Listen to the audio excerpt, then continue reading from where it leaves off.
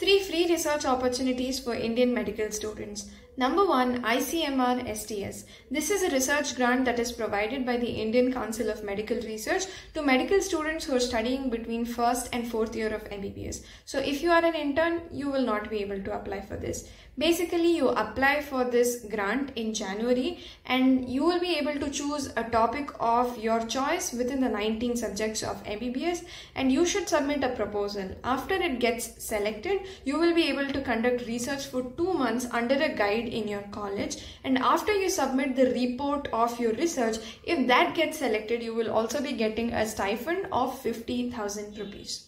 Opportunity number 2 is IAP Research Grant. This is a research grant that is provided by the Indian Association of Pediatrics. So under this research grant, students who are studying between 1st year of MBBS to internship will be able to apply. But the thing is, only students who are interested in doing research in pediatrics will be able to apply, because this grant is given to projects which will be conducting research in the field of pediatrics or neonatology, because it is given by IAP.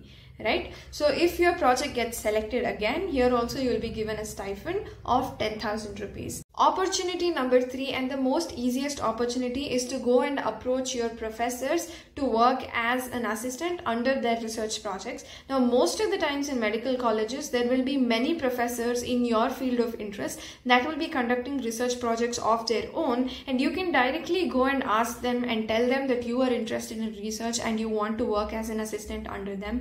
And most often than not, they will be happy to oblige and take you as their assistants.